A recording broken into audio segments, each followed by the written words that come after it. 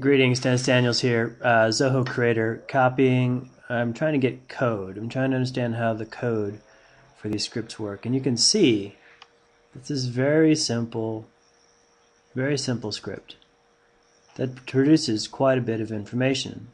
But I can't go back to any of the other views. If I'm looking at free flow scripting, and I go to the select to-do list and I click on the next one, for example, users list.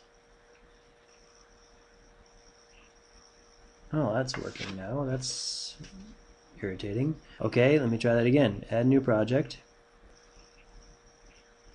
Now, see that? It takes me way here into script builder. If I go click free flow scripting, now it takes me over here. Add new project. So if I go up to add new project, new to do, is it going to give me this free flow? Well, it's not showing me the script, which it did show for the views. See, that works. Okay, so the only code I can view, apparently, the forms, I can't view the form code, but I can view the view code, the to-do list. There it is. Let's try users list. That looks fine. I can actually view that too. The other thing, let's go to new form, create new form.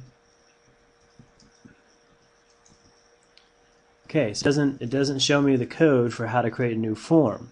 So I'm a little at a loss